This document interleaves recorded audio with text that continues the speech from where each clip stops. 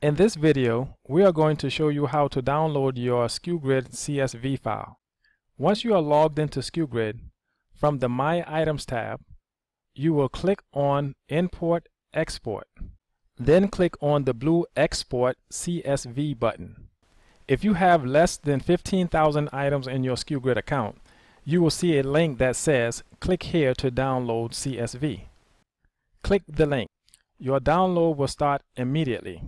Depending on your browser, the download may appear in a different location. You can double-click the downloaded file to open your CSV file. Please note, if you have more than 15,000 items in your Skugrid account, you will not be able to download via the download link.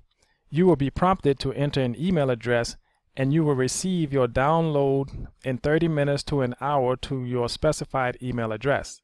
Thanks for watching, and we will see you in the next video.